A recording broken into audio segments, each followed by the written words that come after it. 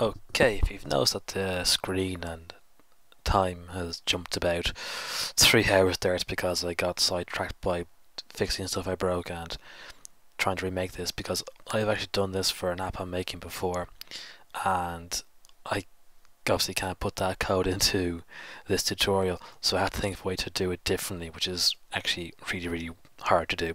Okay, but we're going to finish this off now. We have the script file working away, so now we have to actually implement it. So into your H file, and we're going to define to do k get URL. It's going to be http // local host /get json .php and end. We need one thing in our header. We need a ns mutable array called JSON, and that's our header file done. Okay, we're going to make two methods here. One's called void get data. This is going to be using the inbuilt new version of Xcode, which has the JSON built in. We're not going to use any packages. ns data, and then void, start, and self start. So this is what's going to start everything off when this view loads, because a view did load only loads once in a tab bar application, so we want to set this to refresh after something happens, but we'll deal with that in 1 second. First of all, we have to make our thing do something, so we're going to start off in our start file. So ns URL equals ns URL with string, it's string k get URL, ns data equals ns data with contents of URL, data with contents of URL, happy days, self get data. Alright, can you see where we're going next? Up to Mr. Data. Now this is our actual connection file. This is what's starting off to get the URL data. Now we're going to utilize that data. So the JSON array is equals to nsJSON serialization JSON object with data. Our data is obviously going to be data options k nil options error. Crap, forgot that required a dummy error file. ns error. It's not going to do anything. We're not going to program any errors. It's just a fill the constructor error. Alright, if you print that now, you get the same printout we would have seen if you ran the script for this get JSON file. Okay, so that's it done. We now have a JSON array built from our script. Now we have to use this in our actual table. So, numbers in section table, this should be nothing new to you. We want to return the entire amount of our JSON array. Perfect. Now we want to display two messages in our cells, but I don't have time to make a new custom cell, so we're going to do a little bit of cheating, and we're going to change the tables view cell style default to UI table to subtitle. So this gives us an inbuilt way of using two labels in one cell. So first of all, we need ns dictionary to access the individual bits of the arrays. JSON array info equals JSON object at index path dot row. So instead of actually assigning this ourselves, we're going to be taking bits out of the selection. Then cell dot text label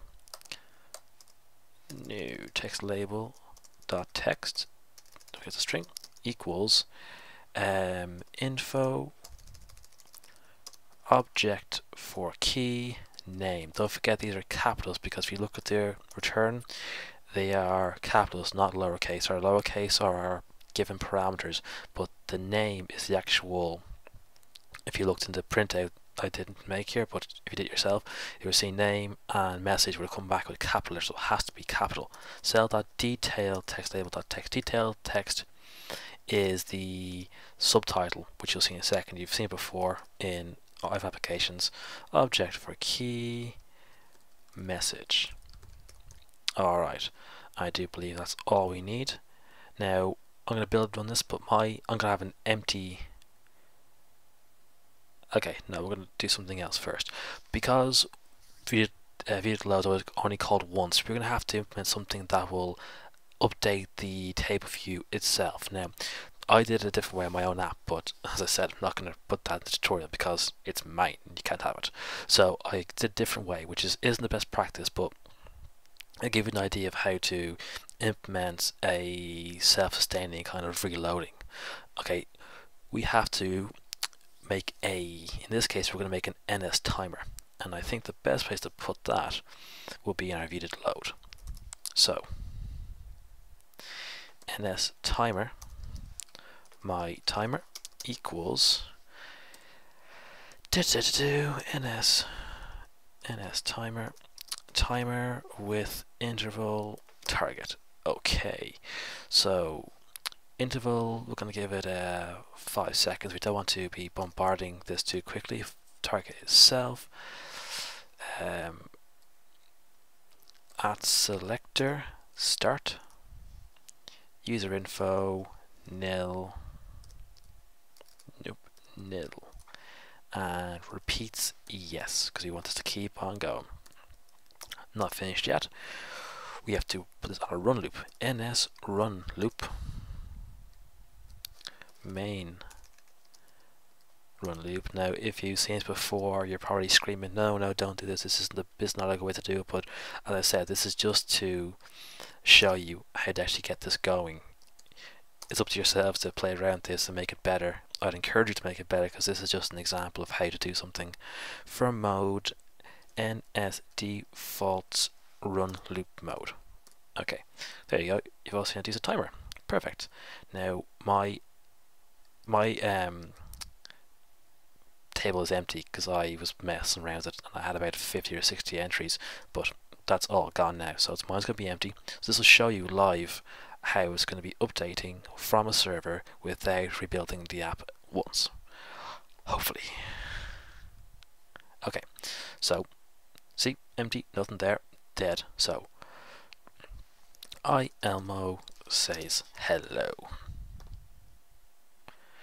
1, 2, 3, 4, 5. I didn't put in reload data. Why did I forget to do that? Because I'm not a very smart person. How embarrassing was that? Oh, I even had in my notes, not forget this part. Self.table view reload data. I can't believe I did that. That was just embarrassing. But I'm not restarting the video again. Okay, so you'll see the one in here, but I say hello again. 1, 2, 3, 4, 5. There we go. And I'm going to put in a few here. Just boogie boogie, boogie boogie, post, boogie boogie, boogie boogie, boogie, post. There we go. Happy days. You're now adding stuff to a SQL server. It's been updated live, and if I delete one from the database on the back end, we go back to our, oh look, it's gone. How about that? Let's delete the IMO one. Wait for it to update. It is no longer in our system. How cool is that? As I said, tutorial, basic, probably a few little no-nos, bad practice, all those things, but to do a very good example would take a very long time, which I'm not doing again. Okay folks, I'm going to end it now because this tutorial took far too long to make without giving away my trade secrets. Hope you enjoyed it. I know people were asking this for a while, and I hope this makes sense, and if you find a better way of doing this and you want to make a tutorial yourself, go ahead and make it as best you can, because I learned through videos and people doing this for free, and I would encourage you to do the same if you can help someone else. If you have any problems, give me a shout, I'll try and help. Alright folks, take it easy, bye now.